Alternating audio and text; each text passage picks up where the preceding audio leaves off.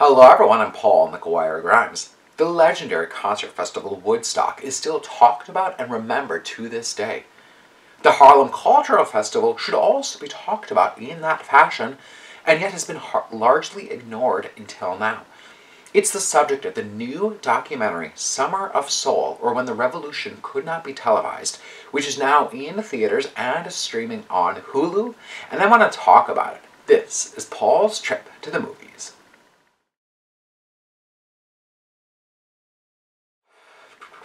A 100 miles from the grounds of Woodstock stood the stage for the Harlem Cultural Festival in Harlem, New York. They both drew massive crowds in the summer of 1969. The Harlem Cultural Festival was filmed, but the footage has stayed covered in boxes and ignored since then. And now Questlove, the band leader for The Roots and The Tonight Show, takes us back to that powerful summer as the film's director. There was a change of culture and history taking place in the black community. Some wanted peace, while others went off to fight in the Vietnam War. This all comes after the assassinations of John F. Kennedy, Robert F. Kennedy, Malcolm X, and Martin Luther King Jr. rocked the nation. There was rooting and rage in Harlem, and festival host and producer Tony Lawrence wanted to bring the community together through the power of music. He brought together such heavy hitters as Stevie Wonder, Nina Simone, Mahalia Jackson, and Gladys Knight and the Pips, and more. Part of the film acts as a celebration of the music, going from one performance to the next. Questlove has gathered some of those performers, like members of the Fifth Dimension and Gladys Knight, and we see their reaction to the footage. They give anecdotes about the origins of certain songs, describing how groundbreaking and vital that moment in history was.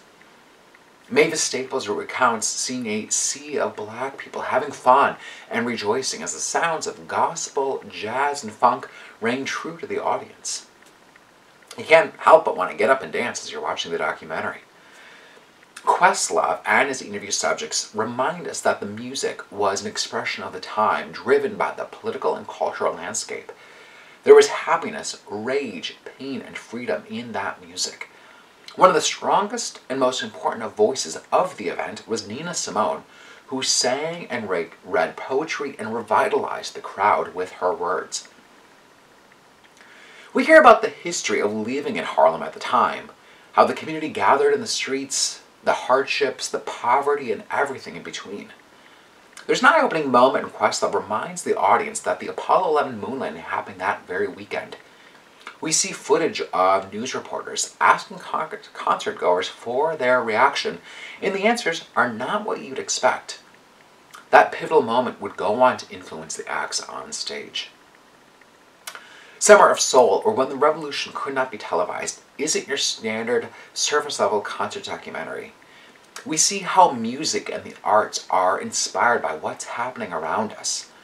It's a reaction and a cry out for peace and change.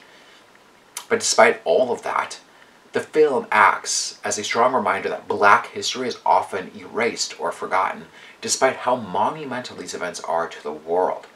I'm giving Summer of Soul, or When the Revolution Could Not Be Televised, 5 out of 5 ticket stubs. If you like my review today, click subscribe on my YouTube channel. I've got some other movie reviews, as well as my appearances on Twin Cities Live.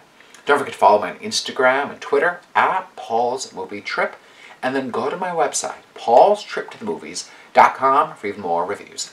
Thank you so much for watching my review of Summer of Soul, or When the Revolution Could Not Be Televised. This is Paul's Trip to the Movies.